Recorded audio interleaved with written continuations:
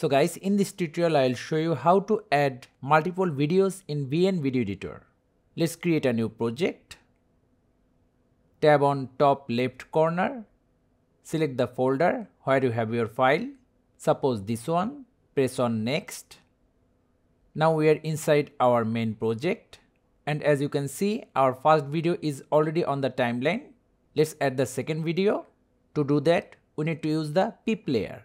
So tap on the PIP layer, then go to Photos, select the video you want to import, resize and reposition it wherever you like. Next, look for the mask option.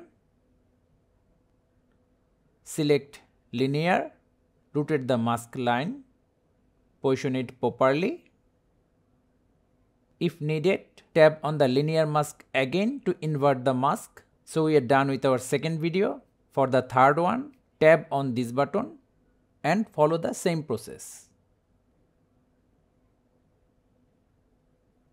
So thank you guys for watching. Have a good day.